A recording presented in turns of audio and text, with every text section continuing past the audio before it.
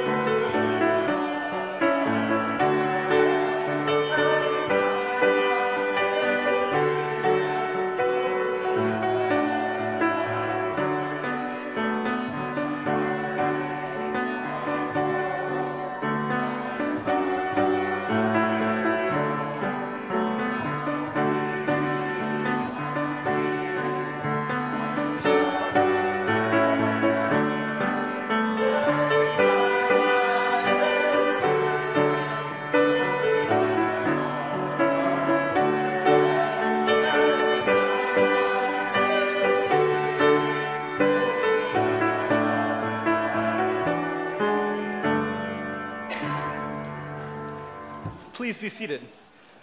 So one of the things as pastor that I am reminded to myself and remind to you that I'm open to feedback. So I know there's things that have changed, especially since before COVID and calling new pastors and interim pastors. So if there's anything that you'd like to see in worship, please let me know. Or maybe an older tradition that we want to bring back. So we have our noisy offering, which we're going to do later on the service. We brought that back.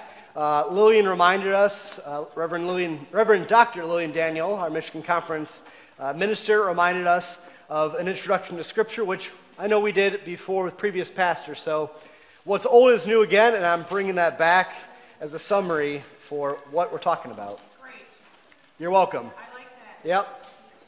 So our Scripture today reminds us of two things. So our first from Exodus is that defying orders of someone who has power over you can be both scary and risky, to put yourself out there, but to remind yourself that God is with you. God has always been about helping out those who are hurting, those who are struggling, those who are feeling lonely. God is hardly ever found in this comfortable, quiet place, besides in prayer, but God is with those who are challenging authority for others' sake. God is with those who are hurting. So here we find in Exodus two women who defy Pharaoh's orders because God has spoken to them. By saying yes to God, they had to say no to Pharaoh.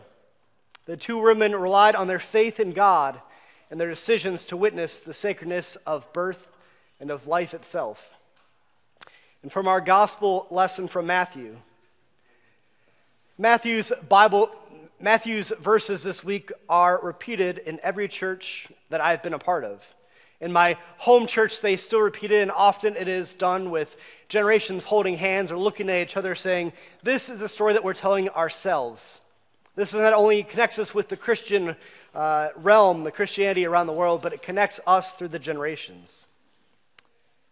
Young and old, rich and poor, hurting and those who have it figured out for the moment.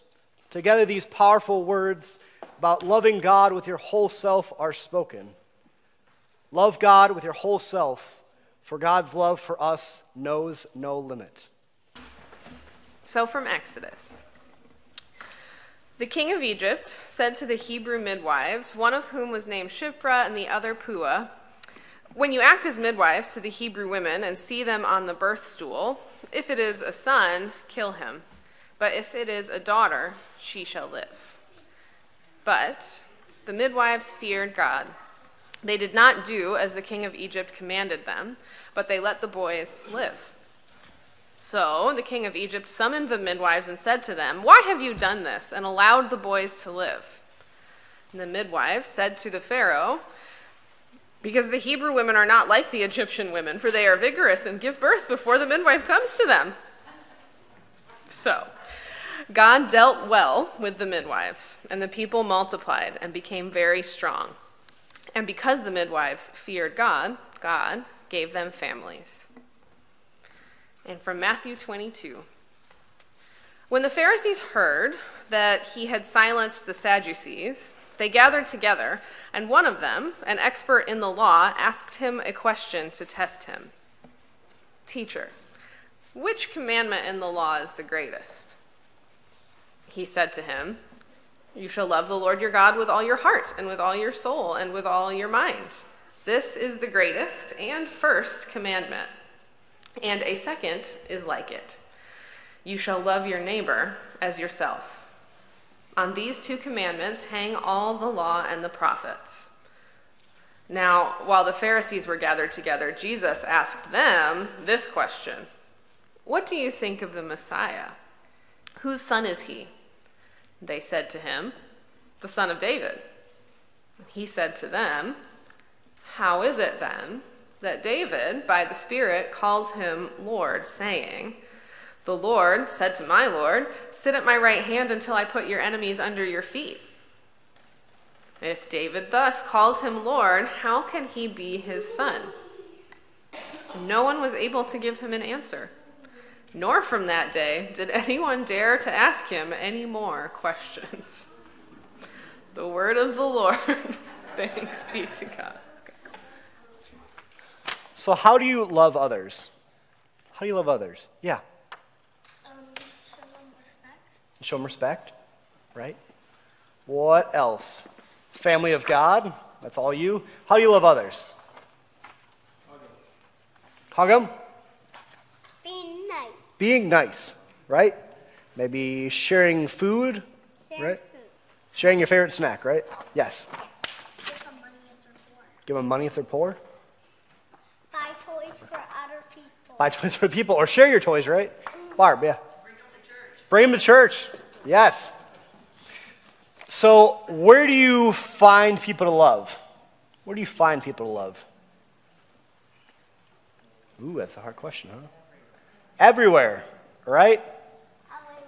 Everywhere, right? So I'm going to do a storytelling magic trick, if it works out. You know how some of the magic tricks don't work out, but here we go. So this looks like a blank sheet of paper. So this is about love. So love by itself can't do much. So there's a group of people who wanted to go out and love other people, but they didn't know where to find it. So they got in a boat. They made a boat. So they got their boat here. I know it's a flat bottom boat, but use your imagination. So they got a boat so the wind can carry them away. But they didn't find anyone to love there. So then they wanted to go inside some houses and in communities where people might be hanging out. So we got our building here. And they looked everywhere. They looked upstairs. They looked downstairs. But they couldn't find anyone to love. So they said, well, we need to travel some more. So they built an airplane. It's hard to make an airplane, especially on your lap, right? But Pastor Scott's going to try. So they built an airplane. They could travel overseas. They could find everyone near and far, right?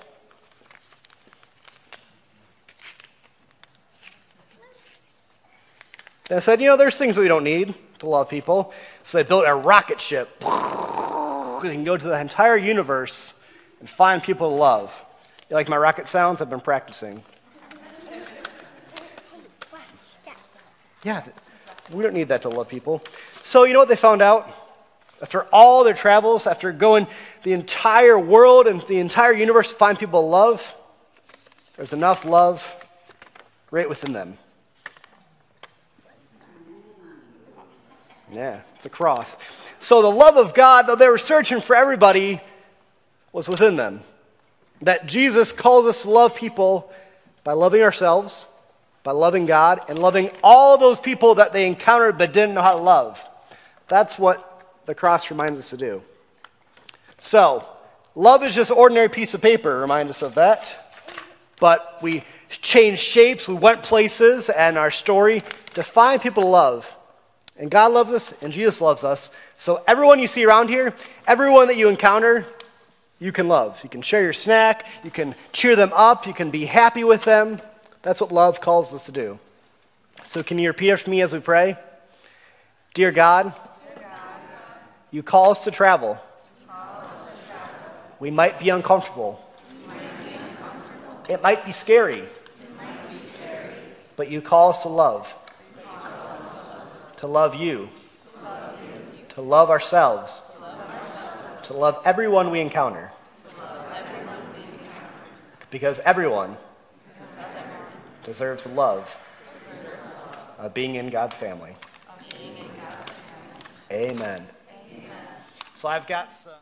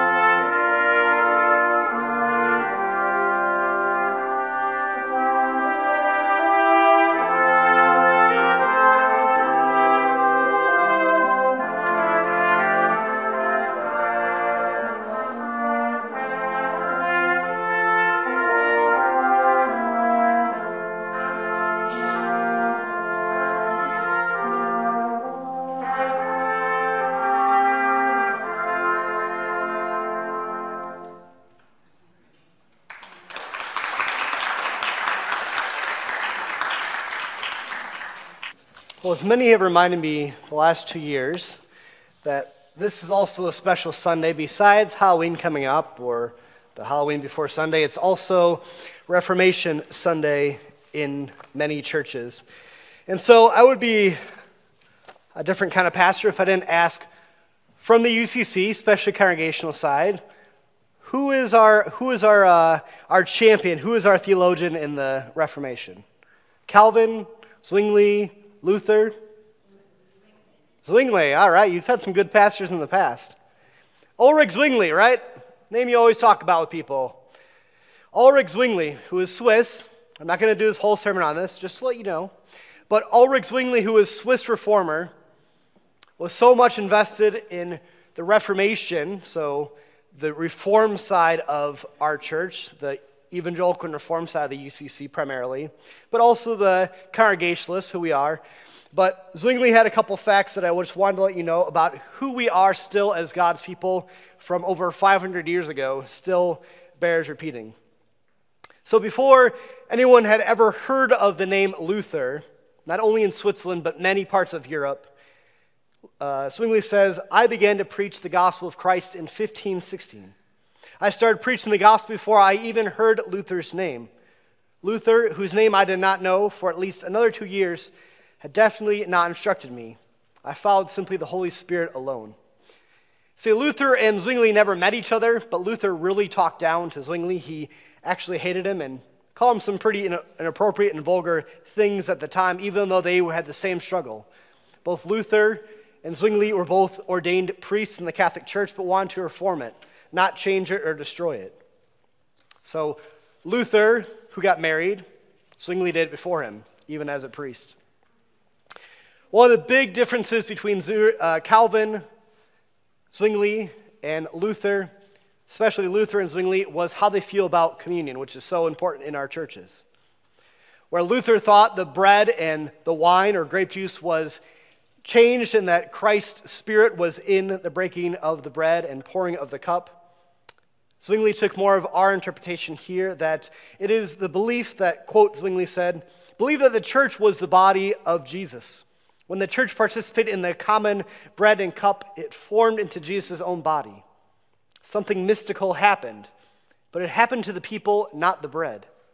This is in that this is my body, the people of God. It was more symbolic, pointing that what happens in the church takes practice, and it takes time to put our differences aside, to share in a common meal of the one who called us and bears our name.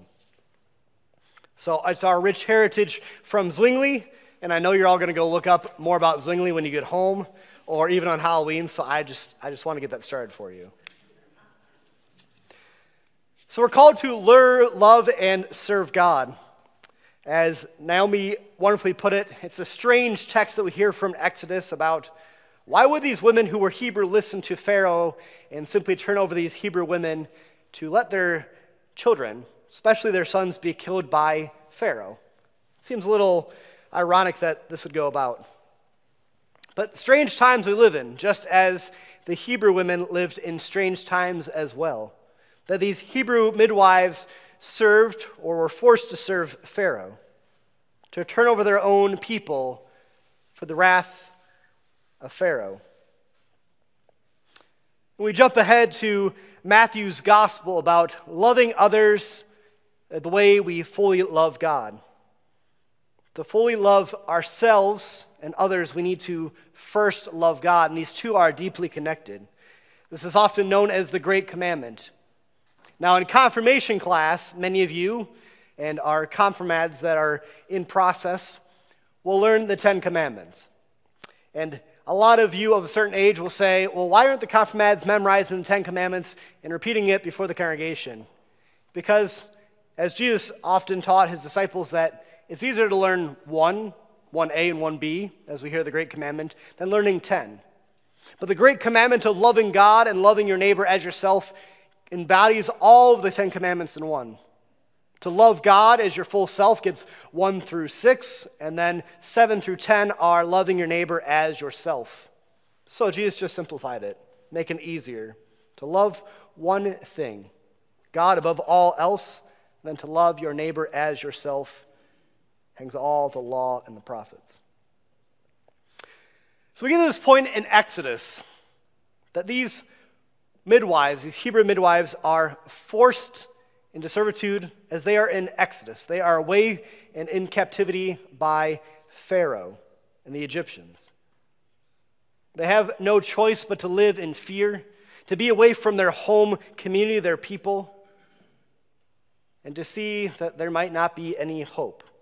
That they must do what Pharaoh says and block out and just not listen to what God says.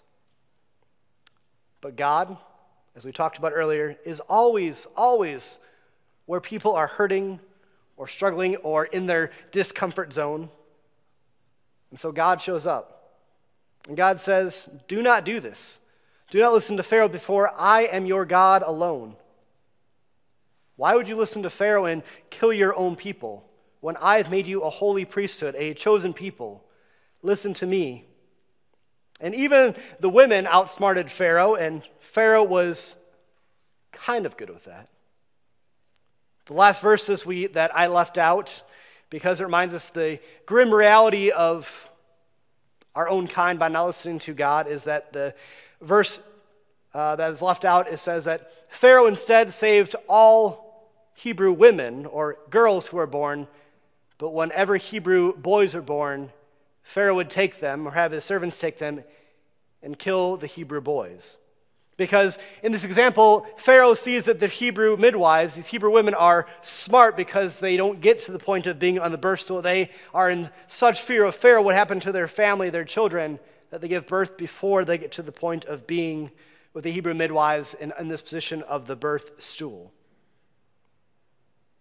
So, God has God's ways, but Pharaoh says, all right, I'll show a little bit of mercy. I'll protect the Hebrew girls, but not the Hebrew boys, because they are a threat to me and to the Egyptians. Out of this deep hurt in the world, out of this deep misunderstanding of how human nature is, God steps into this broken community. God steps in and says, there is a better way forward, and I am there. I, the Lord your God, have made you, and I'm reclaiming you, so listen to me and not the ways of the world. Do not fear Pharaoh, but instead fear me, or have respect for me instead. It takes great sacrifice and risk to say that you've heard God or you listen to God, and then to repeat it and tell others about it, right? My ministry boards, when I was going through the process, even the UCC, some of my ministry boards said, what has gotten into you that you are feeling called to ministry? So I said, I've had some dreams, I've had these visions, if you will, about this call to ministry. And they say, wow, that's really special. I wish I had that. And I said, well, thank you for acknowledging that. I said, but wait. I said, yeah. And they said, when you go to churches or when you share your story to ministry, don't tell anyone about you've had visions or dreams. Come again? Don't tell anyone about that. Why not? It's about our faith. Well, they might think you're crazy. Oh, okay, but I think in the Bible we read about like Joseph having dreams and Mary seeing visions and encounters that cannot be explained. Well, yeah, but that's in the Bible. That's not real life, right? But I didn't listen. Call me young, call me stubborn. But there are real moments in our lives that God is speaking to us. Maybe not in dreams or in visions, but in the hurting of the world. In things that may seem like injustice, things that don't make sense, that break the lives and break our hearts, that we are called to speak up about, to say, no. We are called to do something different. These Hebrew women are an example of being disobedient in a good way. They weren't being violent and causing a revolution, but they're saying God's ways are better. They choose life. They choose love. They choose a better way forward. They are honoring God by loving God with their whole selves and loving their neighbor, their own Hebrew community, more than themselves, even if it is risky and scary. So we get to this part in Matthew's gospel. Teacher, what is the great commandment in the law? That you shall love your neighbor, you shall love the Lord your God with all your heart, with all your soul, with all your mind, and you shall love your neighbor as yourself. On these two commandments hang all the law and the prophets. taking the 10 Commandments and making it 1 and 1B. Easy to remember, harder to practice. In our wonderful Michigan Conference get-together, we had a wonderful presentation about where hurting happens in our world. And many churches, not just the United Church of Christ, but many churches all over the globe, but especially in America, have been caught up, have been thrown off guard as our lives have been turned upside down the last couple years. And our conference was so very relevant because we're talking about this in our own church. We've been in 197 years of faithful ministry in Rochester. You're going to hear some themes in the parish post and some themes they heard this week, and so I'm going to repeat them again. That God is doing amazing things in our church and has done amazing things in our church to heal the brokenness, to heal the hurt, to find the connection, not for ourselves, but for the glory of God. And as a young pastor and young at this church, I need you to tell me the stories of this church. I need you to have your witness to show and speak about how God is changing you or changing the denomination. So in our parish post and what I've learned this week, more about the story, and we talked about it in our future meeting this last week, is we are finding ourselves, like many churches, asking, why aren't people coming to church? We've been here for 197 years. Aren't we doing amazing things? We're being the church. We're going to the park. We're doing the Halloween fest. We're doing downtown Christmas parade. Why aren't people coming on Sunday? Well, as many of you know, our lives got flipped upside down during COVID, and we feel a tremendous amount of grief. We feel a tremendous amount of sadness and exhaustion. And we didn't really have proper time in our societies from bouncing to one thing to another about how our lives are rapidly changing so much in 3 or 4 years to really bear the raw emotions of ourselves in a positive way, not a vengeful or jealous way. And so our church, as we look forward into the future with our future team meetings and also our back, we're reminded that we have done amazing things in this community, that we have been an icebreaker, not only as a denomination of being a church of first, in the Congregational and the E&R side, the Christian side, the African-American side, but here in Rochester, we've been doing amazing things. And I've been discovering this, and I've been trying to pull it out and tell our story together as best I can, but I need to hear from you. So let me remind you of our story real quickly. We are an icebreaker church. We have been.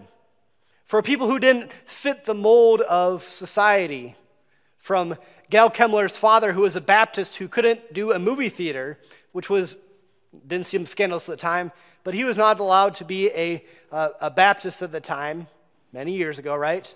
And to be involved in performing arts. So he said, this is my career, this is my livelihood.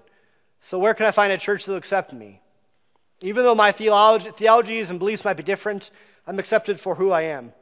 So Gail Kemmler, our oldest member, 106 years old, got her roots in our church because her father, her family wasn't accepted. Our church stepped out in a leap of faith by having Emmer Ballard, an African-American woman who grew up in slavery picking cotton in the South and came up here in Rochester with her family. And in the 1880s, I believe it was, 1890s, she was accepted as a full-sitting member in this church. Her birthday celebration was on that table outside, one of our 7 communion tables. Yes, we still have 7. But Elmer was still celebrated as a full member. Even before she got the right to vote, she was seen as a beloved child of God, and the church recognized her for all she was doing. Many years later, she would get the right to vote, be seen as a full woman and full member of the United States. But before, we were just early. This church started Cliffview Apartments, which still exist, of senior housing and low-income housing. It was the first ever successful partnership between a church and a housing community. And it was sold at a profit for Huizinga, the endowment which we serve the community still, was part of that sale. It was with the help of other churches in the community that we started, or in partnership started, the food pantry, which is in that clothing closet, or it was in the closet downstairs. You've probably seen it at the youth room. And now it's completely beneath us in our space with Neighborhood House. We was such a success that it was in such a need that we as a church said, here's what we started with our churches. It is our blessing to have it in a better space and give it up to Neighborhood House. This has freed us to do bold and beautiful things that we still have wonderful things to do ahead of us. We've dabbled in Pride in the Park and Pride worship, of being involved in Halloween Fest, of doing Christmas baskets.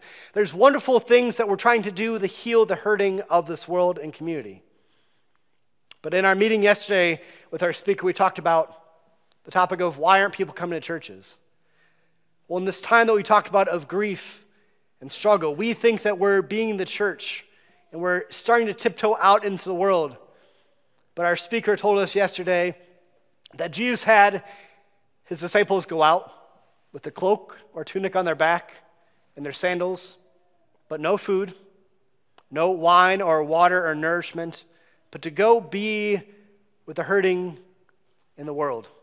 To take your tent, this building, I know it doesn't fold up, but to take our space, this holiness, this community of God that we see each other as family in nature, to take it out into the world.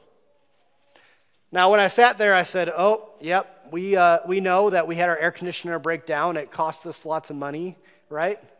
We have an old building, as many churches do, and we can't fold it up, right? And we're not calling to sell the church. But what in my head I realized, I was sitting in the front row, so Abby and Lisa were somewhere else, so they would have seen the smirk on my face.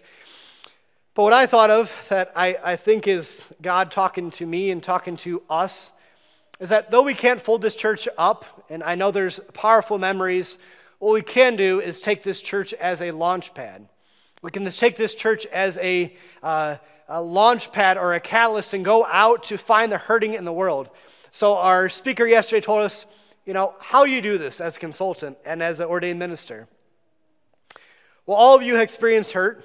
You all may have experienced grief during the COVID pandemic, because what we talked about in our wonderful God is Still Speaking moment of our worship time was that for one person who lost their lives or is struggling with long COVID or how their lives have changed, there's 9 people affected by that loss of the one person, affected by the loss of long COVID that is still suffering today with grief, with loneliness, with hurting, whatever shape or form it may take. And people may not come to churches on Sunday because, well, there's been almost 3 years off, and they've either fallen in the habit or they're still much hurting in their own life. So what was suggested, and I think is very valid, is to take a bunch of different things, different methods. One was to take a clipboard and to go meet your neighbors, introduce yourselves. We're in a neighborhood, right? The curse of 2 turns. We're off Rochester Road. But to take a clipboard or have those conversations with your neighbors and saying, put on this piece of paper, or tell me, where do you hurt? Where do you have grief? Where would you like to see change in our world and in our community? And write it down or speak to me. And then as a church, as people together on this journey, we need to pool together where we hurt, where our community hurts around us, where our neighbors hurt, and be the church together and find that change and tackle some of those things. We can't do everything, but we can do some things together. We are inviting people in new ways by game night, by Halloween Fest, by costumes in church, but we need to get the word out and tell our story about how we can join together. Not come join us, because we don't have it all figured out, but as God's people in this beloved community we call Rochester, together, figure out where the hurt is, and figure out how we can be loving God and loving our neighbors as ourselves. So, our task at hand, right, is to talk. It's scary, I know.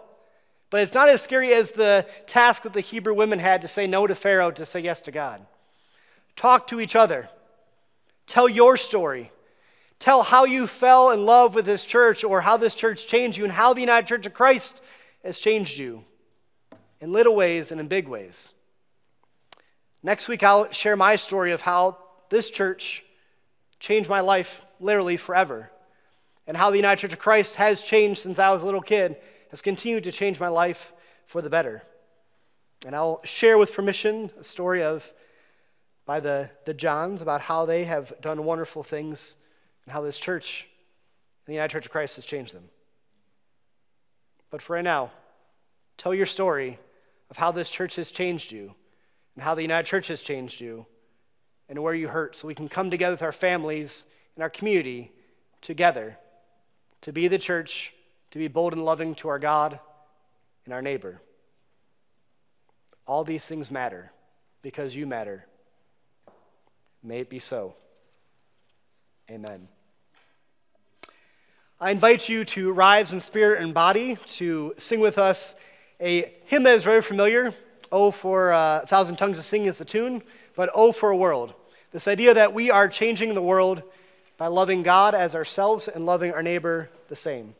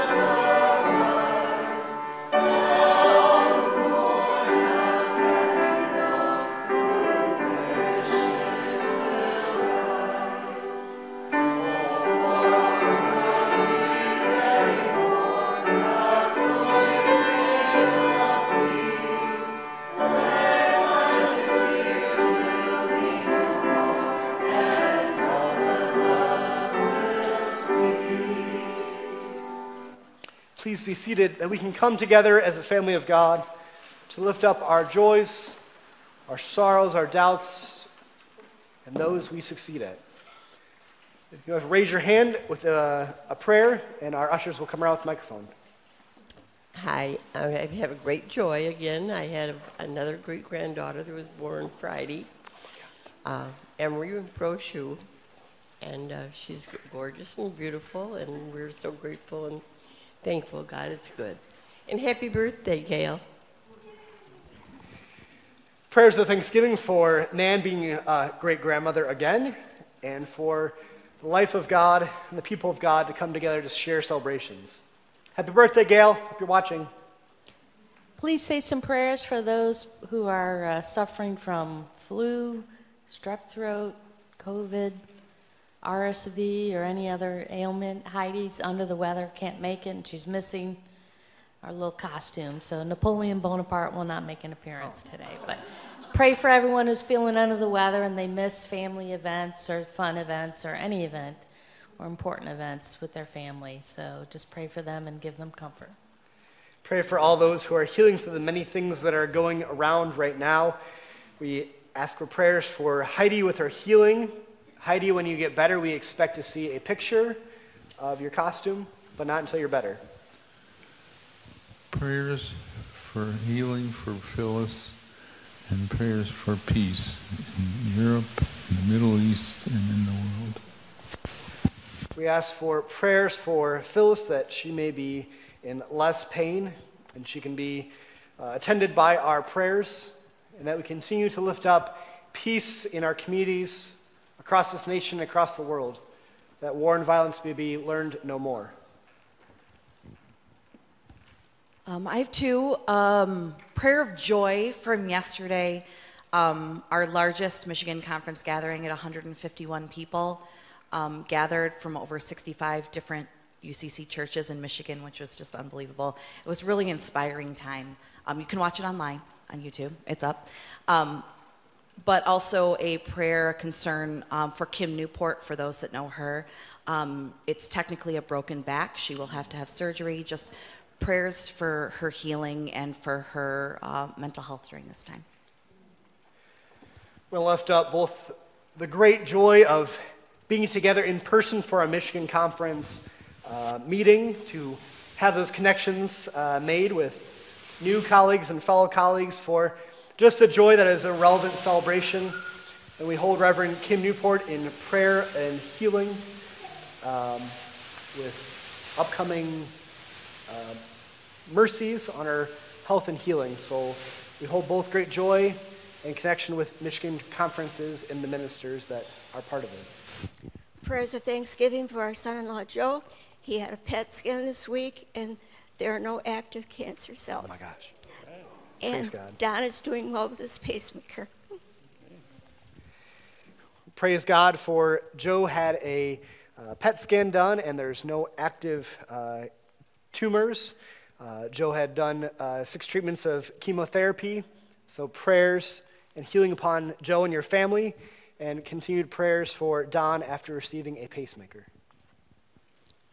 Prayers for my relatives of mine, Francis and Francine, who lost their husband, father, Pete, and he passed away. And I would also like to say that this is the time of year where a lot of people start experiencing seasonal depression, especially with the time change. Mm-hmm. And even if it's not seasonal, I want to pray for everyone who's having mental health issues and also economic issues. We pray for all those who are hurting, who are mourning the loss of someone in recent times. For those who are experiencing seasonal depression, as we talk about honoring All Saints or Day of the Dead or Totenfest in the next week to come. For those who are experiencing loss or are reliving those memories of those who are without, who have gone before us to be with God, please hold them in prayer at this time. I want to thank you for lifting up prayers for my friend Jim Clinton, who yesterday buried his younger brother, who is believed to have a heart attack. So it's always hard for any parent to bury a child, but also for brothers to bury the youngest in their family way before his time. So prayers of thanksgiving for the Clinton family, for prayers offered. And for prayers for Gail, for a happy birthday for all who sent her cards or visited her this week. There is still time to send Gail a card on this wonderful time of celebration for 106 years of faithful ministry on this earth. So let's take all these things together and be with God. I will invite you to close with me with the Lord's Prayer. So let's take time to be with God. God, you invite us and call us with the reminder of Scripture to go to find the hurting, the loneliness, the places that break our heart in the world, because it hurts you as well. You embolden us through our faith, through each other, through your church, to be the church, to own up and practice the faith that you have taught us. You call us to be disciples, to take what we have, to leave the comforts of our tent, our church, and to go outside the walls and to be your community where there is risk, when there is hurting, there is real life happening. God, you've called us to be disciples, to be so in love with you, with our whole selves, that we love our neighbor as ourselves. That as we fall more in love with you, that we become more like you and less like our own selves. That when people see us, they say, "You're a follower of Jesus." And simply call us as that, not by our own name. God, we know that there is much hurting. There's much violence still in our own communities, in our nation. Yet there is still hurting for neighbors across the world in Russia and Ukraine. There is still hurting in Israel and in Gaza. And you call us to make a difference. You call us to not shy away, to lift up our prayer, but to do more, to heal the hurting of this world. So God, make us bold enough to claim that call to leave the comforts as we leave today. We've come for worship, and we've been called out to serve as we depart. So God, today we lift up the celebration of Nan having another great-grandchild. Birthday prayers and celebrations for Gail, who even though can't be with us, we send your love and celebration with you, Gail. Prayers for all who are healing from sickness or are going through all that's going around. We hold you in our prayer that you may be healed and join us in your time. We ask for prayers for Phyllis, who is in pain and who wishes could be with us. We ask for healing of our own communities of brokenness and division, that all may be made new, and that God's beloved community may be made a reality in our time. We are thankful for the joy of being together, that churches can have a reunion of seeing friends that we haven't seen in person for many years, for reconnection, for wonderful conversations of renewal. God, we thank you for this Michigan conference, for our leaders, and for the way that your Spirit is calling us this day. We ask for prayers for ministers in our own communities and in our denomination that are hurting. For prayers for Reverend Kim Newport for healing and recovery, that Kim may be with as minimal pain as possible and her healing may progress even faster than expected. God, we are thankful and rejoice for those who are cancer-free, that you have been with them with their medical teams. So we celebrate and lift up Joe with his recent PET scan. It has no new tumors. Praise God for the healing that is done. And God, we lift up those who mourn this day for recent loss of life, that their memories, their pain, the love that they shared is not in front of us, but may be found all around us. God, wherever you are, they are with you too, that we can experience their presence through you. So God, as we come to next Sunday, as we celebrate All Saints Sunday, that we can lift up and share the light and light a candle for those who have gone on before us that still cause us pain, for the great love that was shared. We have time to remember with reflection and dinner on Friday, and whatever moments we have this week to celebrate our cultural heritage with honoring those who have gone before us. But God, with the saints who have gone before us to teach us love and to teach us how to love you and love each other as ourselves, we lift up and share the prayer that you taught us as God's people and current active disciples in the world, as we share together the Lord's Prayer as we say, Our Creator God, who art in heaven, hallowed be thy name. Thy kingdom come, thy will be done, on earth as it is in heaven. Give us this day our daily bread.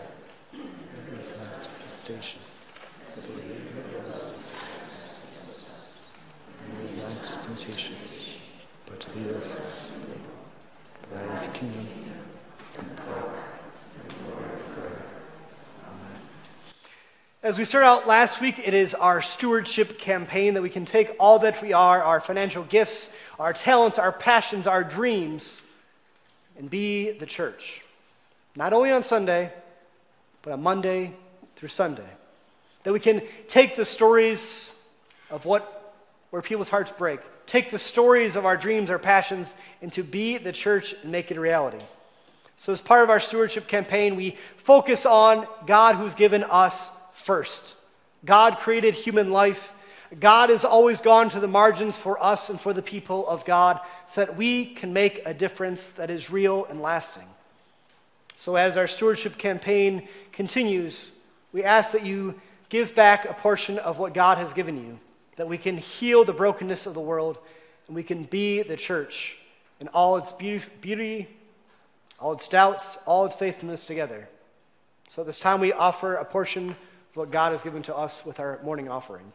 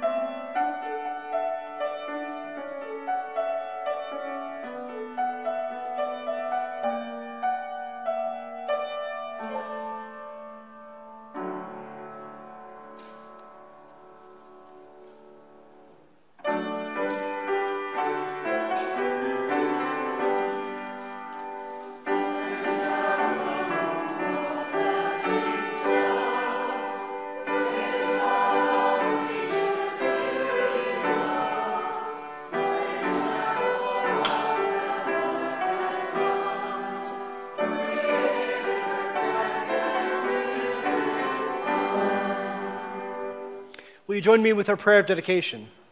Compassionate God, who heals our wounds and lifts up our lives, bless these gifts to your healing, redemptive work, repairing the world one heart, one relationship, one ministry at a time. Thank you for the joy of participating in your compassion, your abundant life, your love for the world.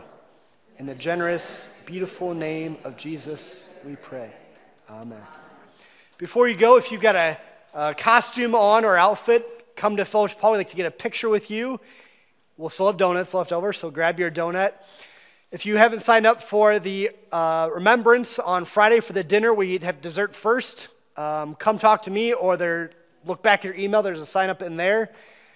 And before you go, I invite you to come back next week as we celebrate those who have gone on before us, as we celebrate All Saints Sunday. There'll be a time on either side of our chancel area that you can light a candle for remembering someone who has passed on that you still remember. Maybe you still grieve them, but you want remembered, to light a candle in their memory and in their legacy. So as you go, receive this benediction. May you go out to serve. You've come to worship, but now it's time to go depart, to make a difference in the community that only you know how. God goes with you with the love that you have for God, the love that you bear as a beloved child of God. Go, have courage, for God goes with you through all things. Amen.